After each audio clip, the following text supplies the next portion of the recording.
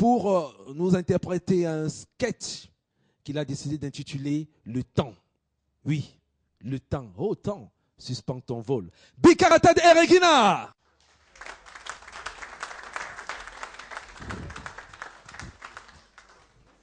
Moi, je ne suis pas camerounais. Je suis un franco-français. Ah ouais, vous allez m'excuser quand j'arrive ici avec la chaleur de l'Afrique, là. Alors, la première fois quand j'arrive chez moi en France, je descends à l'aéroport Roissy-Charles de Gaulle. Je vois les gens qui vont si vite.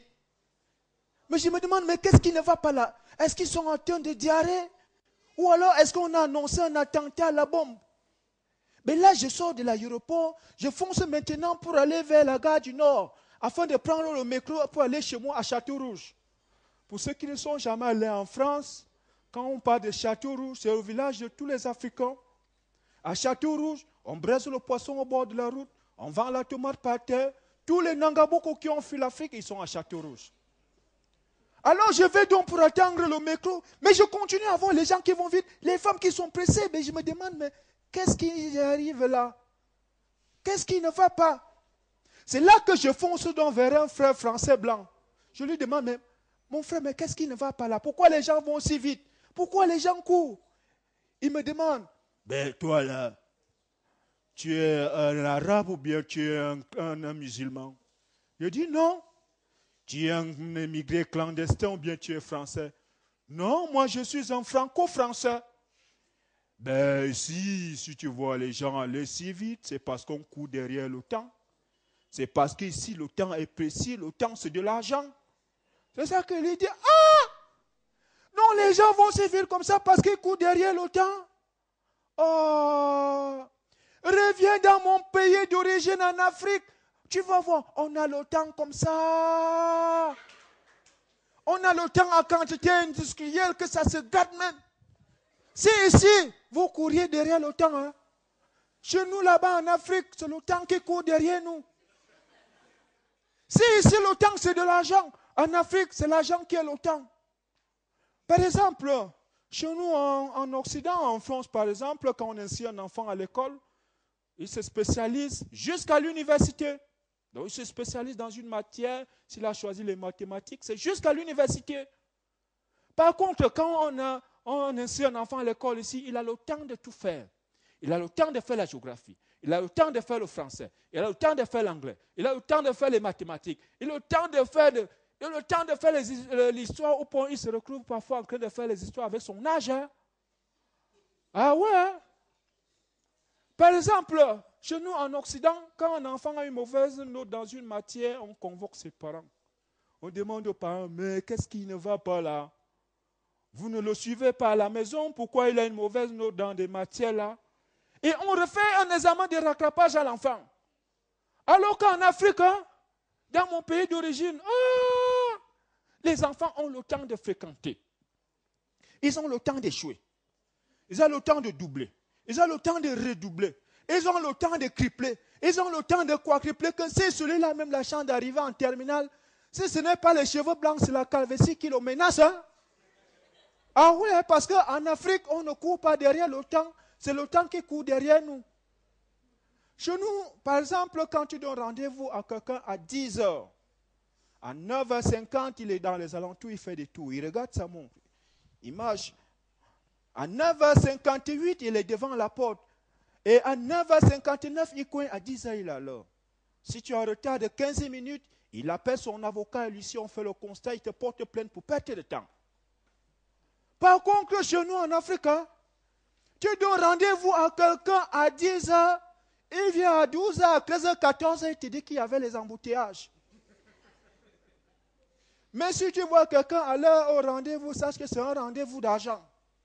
Par exemple, les femmes. Oh, quand tu dis à une femme, bon, on revient à 9h, je vais te donner de l'argent. À 8h50, elle est déjà là. Elle ne te dit pas, elle t'appelle, mais toi, tu es où là? Moi, je suis déjà là. Et sache que quand tu vas arriver, tu vas payer 10 fois le crédit qu'elle a dépensé. Ah ouais. Parce que chez nous, en France, par exemple, moi, je vous dis, je suis un franco-français.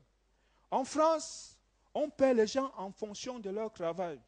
Tu viens au travail, on regarde le nombre d'heures que tu as fait et on te paye. Par contre, en Afrique, les gens prennent leur temps. Quelqu'un vient au travail à 11h, à 12h, il est déjà rentré. Mais il est à l'heure à la banque. Hein?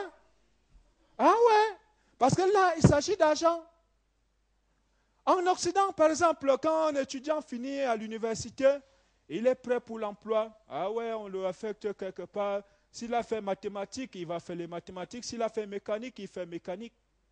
Par contre, chez nous en Afrique, quand un étudiant finit à l'université, directement il va en retraite. Parce que il n'est pas qualifié pour un emploi, ou alors c'est l'emploi qui n'existe même pas par rapport à ce qu'il a étudié à l'université. Ah ouais?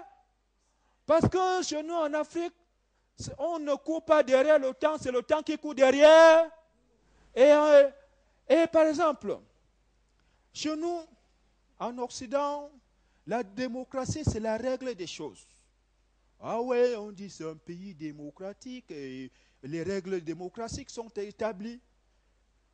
Quand il faut réaliser un projet, on n'a pas de temps à perdre. On met l'argent, on exécute. Par contre, chez nous en Afrique, s'il faut réaliser un projet et qu'un budget a été voté, les directeurs généraux et les ministres prennent leur temps pour des séminaires.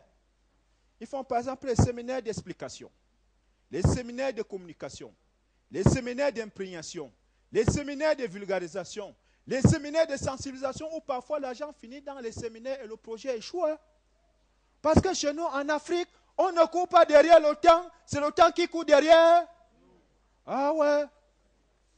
En Afrique, en Occident, chez moi, en France, le mandat d'un président, c'est 4 ans. Ah ouais. Et le président est élu au suffrage universel et tout consort. Mais en Afrique, le vote se passe par des armes. Chaque jour, on a les coups d'État. On a les rebelles. On a les rebelles Touaregs.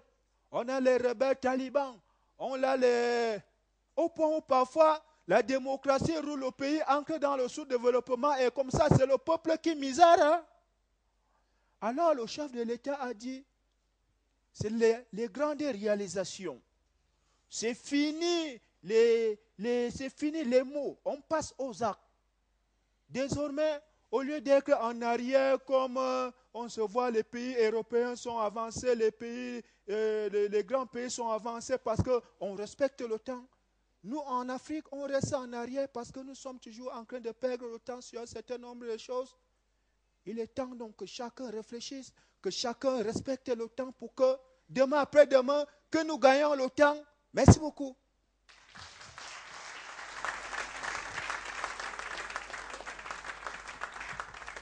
Oh! Yes. C'est dedans ou c'est dehors? C'est dedans. Chers téléspectateurs, maintenant je vais faire venir sur ce plateau l'humoriste Tonton Boss, qu'on applaudit très fort. Tonton Boss, oui. Rebonsoir. Voilà, alors tout à l'heure tu vas nous exécuter un sketch. Hein? Oui, au voleur. Au voleur. Qui est plus voleur que qui? Mais avant, parle-nous un tout petit peu de ton nouveau livre, semble-t-il. Tu es en train d'écrire. Oui, en fait, parce que il faut laisser quelque chose aux autres qui vont nous suivre. Oui. Non seulement laisser quelque chose, mais il faut déjà que les comédiens camerounais, dans un sens, qu'on se fasse respecter parce que nous faisons, c'est-à-dire le livre, le titre, c'est